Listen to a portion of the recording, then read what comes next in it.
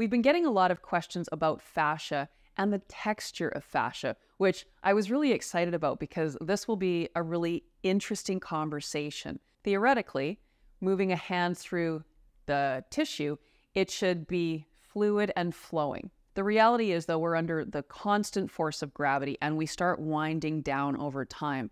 So the texture of fascia will be extremely different from individual to individual, depending on a whole raft of things. What it really comes down to is breath and alignment. The breath is the key here. When we're breathing diaphragmatically, we are essentially keeping the body heated to its proper temperature as well as oxygenated. So to answer your question, the texture of your fascia is dependent on so many factors, but no matter what it is, you can take steps to create the change that you want to bring that body back into that spacious, healthy way. And we have so many wonderful videos on our YouTube channel that show you steps